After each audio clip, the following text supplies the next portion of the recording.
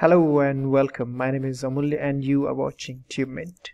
In this video, I'm going to show you how to install wget utility on Microsoft Windows 10. So this is a wget page, GNU page, where you can read more about wget.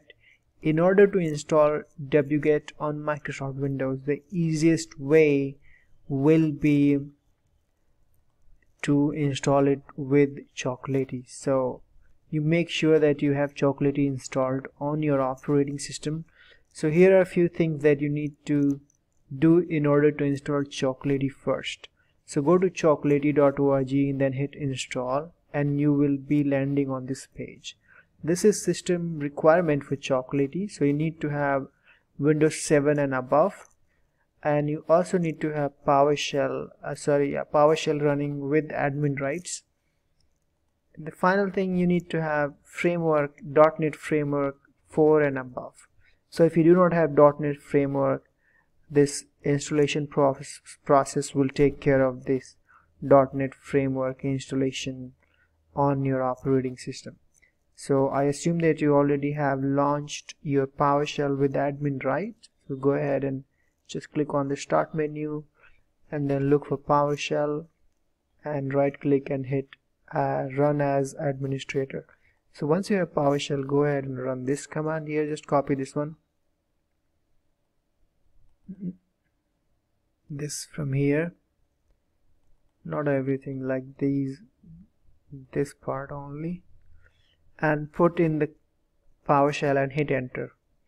Okay, it takes few seconds. Once that's done, go ahead and copy this command and paste in the PowerShell with admin right, and this is going to take time depending on the system you are running it on.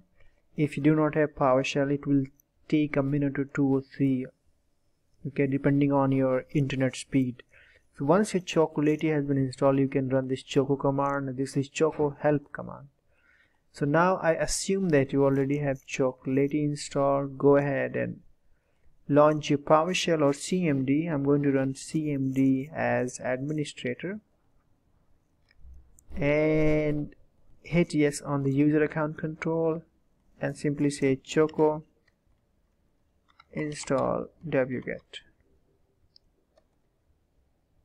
So this is going to download and install wget and set the system variable path as well if required. So that's basically the best part of this. Chocolatey does everything for you. Now just type uppercase A or Y and hit enter. So it's going to extract it. After installing it, you'll see it says Chocolatey installed one package. So if I say wget, you can see wget missing URL, so you need to type wget and help. So now you can use wget on your Microsoft Windows operating system. Alrighty, so these are basically commands that you can use. And okay, so these are downloads option you have.